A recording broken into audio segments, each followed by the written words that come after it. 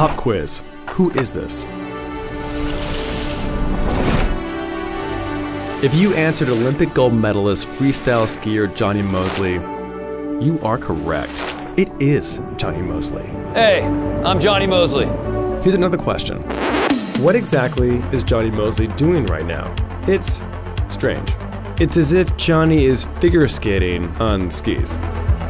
What you are witnessing is a rare glimpse of a lost athletic art that was once the pinnacle of freestyle skiing. It had judges, it had costumes, it had fans. It had a name, ski ballet.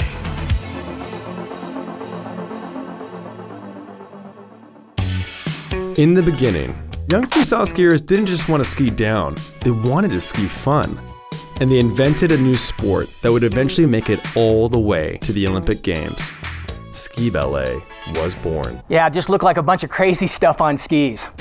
This is three-time world champion skier Bob Howard, a legend in ski ballet when the sport was in its 1980s heyday. What they didn't know then, they don't know now, ski ballet is very difficult. I'd like to demonstrate, but my knees are shot, so I brought in Johnny Mosley. I'm Johnny Mosley. They know. Ski ballet was a form of freestyle skiing, and it had a couple different incorporations. It had pole flips, spins, linking tricks, and we put it all together with rock and roll music. Early on, we did some moves that were basically flex tricks, where you go off your tips. And what it is you flex your tip up and you spin around. Those are pretty difficult because you're balancing and you can hurt yourself real quickly. You can dislocate your knee in an instant. Here's Johnny doing a 720, which is 2 times around. We copied this from ice skating, and then he even goes to a higher level where he goes to a 900, which means he spins around 2 times, lands backwards. The lights in ski ballet were never brighter than when it was a demonstration sport in the Olympics in 1988 and 1992. But ski ballet was not long for this world. The spotlight dimmed when the Games dropped it in 1994, and the whole sport went fully dark not long after. The DNA of ski ballet is actually in everything that freestyle is today. All the spins and moves you see in the slope style and the big air, we did all that from the very beginning. That's why I teach my students ski ballet moves. What I'm going to do, I come in, stop, and I just pull. So the next time you're on a chairlift and you spy Johnny Mosley down below, clad in a retro onesie and painting a ski masterpiece on a canvas of virgin snow, take a moment to realize that you're glimpsing the flight of a phoenix called ski ballet.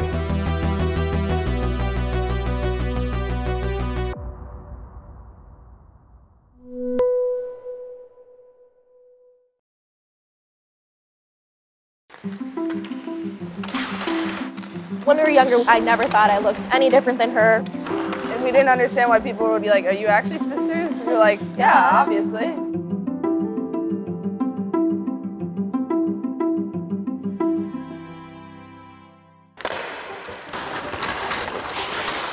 My name's Hannah Brandt. I play for Team USA. My name's Marissa Brandt, and I play for Team South Korea. And we're sisters. I was born in Seoul, South Korea, and I was adopted when I was 4 months old. I flew on a plane to the States, and that's where I met my parents. I started playing hockey when I was 8. And you started? I started when I was about 5 years old. We did everything together growing up. So really, I chose hockey just to be able to be with her. But as I got older, I really learned to love the sport. We played together through high school, and then we went our separate ways for college.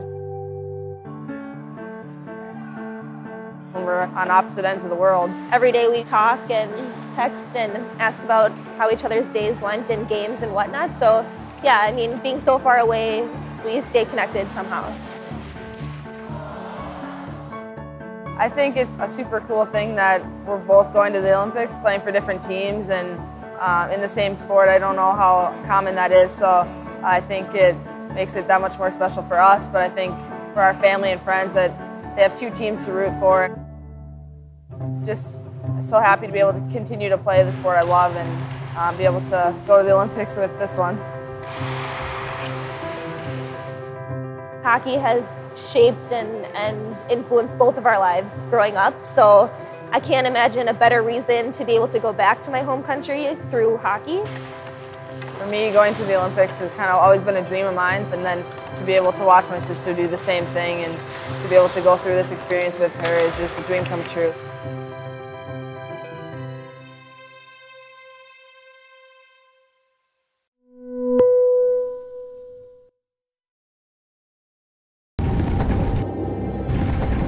At the top of the track right before a race, I tell myself there's nothing I can't do.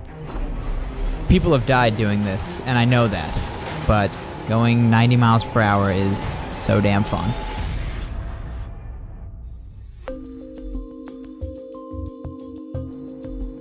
My name is John Daly, and I'm a two-time Olympic skeleton slider. The skeleton track is roughly 1 mile long, and I'll slide up to 90 miles per hour with my face only 1 inch off the ice. You get a green light, and you take off sprinting, and you can't hear a thing. When I make contact with the sled, it feels like a place I've been my whole life. Last 15 years, I've made that same jump onto the sled. You could feel immense pressure as you're pulling 5 Gs, so my 8-pound head now weighs 40 pounds.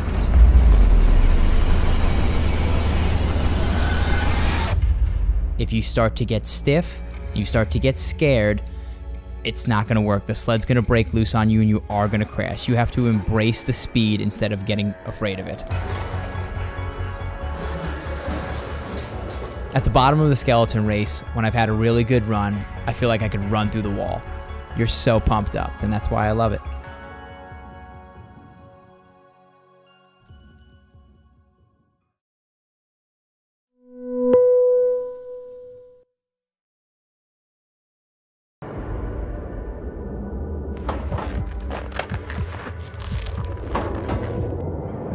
When I go down the slope, it takes me 3 seconds to get from 0 to 60 miles an hour.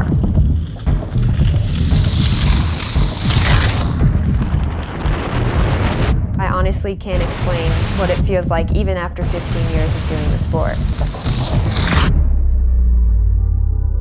My name is Sarah Hendrickson and I'm an Olympic ski jumper. Ski jumping is a sport where I go down a 2-track slope at 55 miles an hour, and when the slope ends, I jump flying about a football field in length in the air. When I'm getting ready to go, the smell is of the fresh air from the trees and the snow in the area, and the feeling of cold, brisk air on my face.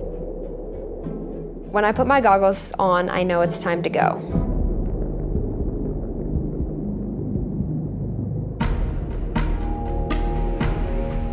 My eyesight when I'm going down the slope is right in front of the tips of my skis. My skis are bouncing up and down in the track against the ice. It feels like clatter. If you hear it, it's like a rumble. The flight takes 3 seconds, but honestly, time slows down and it feels like an eternity where I get to enjoy flying. As I'm flying, I can't hear anything. It's completely silent all around. The wind on my body feels like when you put your hand out of a car window going 60 miles an hour. Moving it up and down, you can feel the lift and drag it has on your hand. That's like ski jumping, but for your whole body. As I'm flying, I'm totally alone. I'm in control of all my senses and all my movements. It's the best feeling in the world.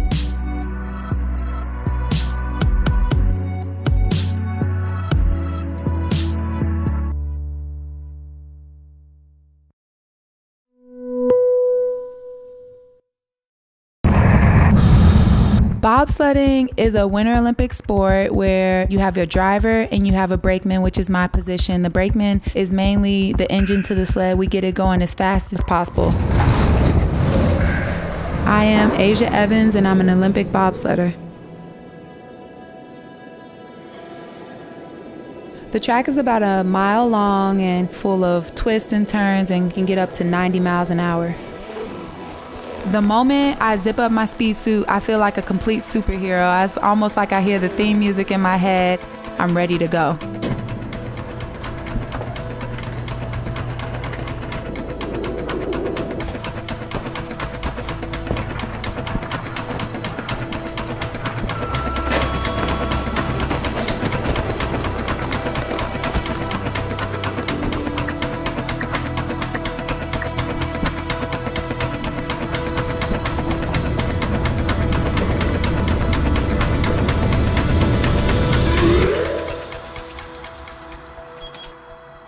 As we're going to the track, picking up speed, we start to pull about 5 Gs, which is 5 times the force of gravity. So it's literally what a fighter pilot experiences.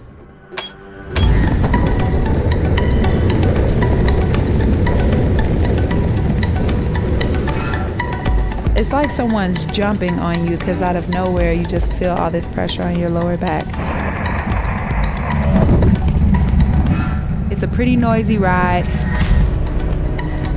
My head is rattling throughout the sled. I'm trying to stay low.